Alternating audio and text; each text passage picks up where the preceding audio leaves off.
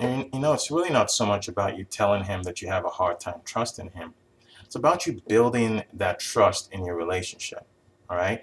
Now you mentioned that he's cheated with with a past girlfriend in the past, and in essence, he cheated with that girlfriend in order to be with you.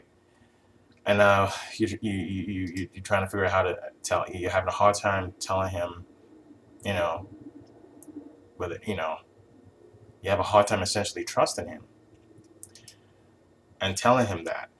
Well, you obviously knew what you were getting into from the get-go, right? So the thing you need to do now is build trust with him, right? So you've got to essentially try to engage with him as much as possible, doing things where you work as a unit, work as a team, all right? That's going to require the both of you to help each other out. It could be any kind of activity. It could be sporty. It could be a sporty activity. It could be a class. It could be anything, The point here is to start building rapport with each other, trust with each other. That's what these activities do for you. And when you keep doing them, eventually you're going to get to a place where you're going to start trusting him more and him trust you, obviously. So that's how you go about it,